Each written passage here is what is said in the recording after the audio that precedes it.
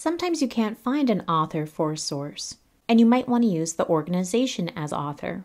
To fix this in Zotero, select the item, and in the panel on the right, you'll see author and that it has a field for last name and first name.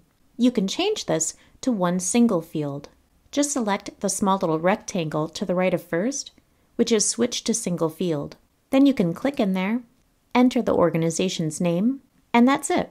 To switch it back to first name and last name, you'll see that the single rectangle has now turned back into two, and you can select it again, and you'll have two fields again.